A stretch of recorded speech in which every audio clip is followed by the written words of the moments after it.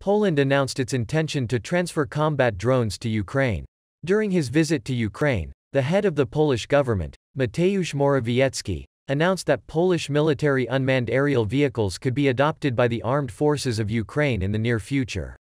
We are talking not only about reconnaissance drones, but also about kamikaze drones.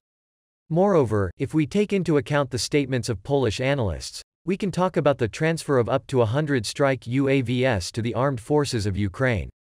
As he added, and we have already talked about this defensive weapon in our group on the transfer of weapons with the President, Andrzej Duda, and I will also talk about this with the Prime Minister and the President of Ukraine, in order to clarify the needs, so that the Ukrainians have defensive weapons and so that they can defend themselves against potential Russian aggression.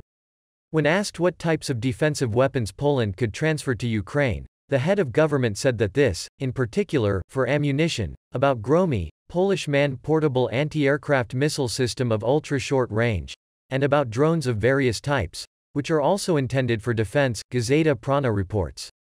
Despite the fact that the Prime Minister of Poland did not specify what kind of drones he was talking about, it became known earlier that Warsaw did not rule out the supply of war-mate kamikaze drones to the armed forces of Ukraine, which could become a rather big problem for Donbass, since all the weapons supplied to Ukraine are intended specifically for military operations in the territories of the DPR and LPR.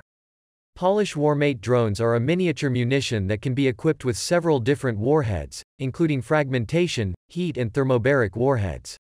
The maximum range of such a drone is 40 kilometers.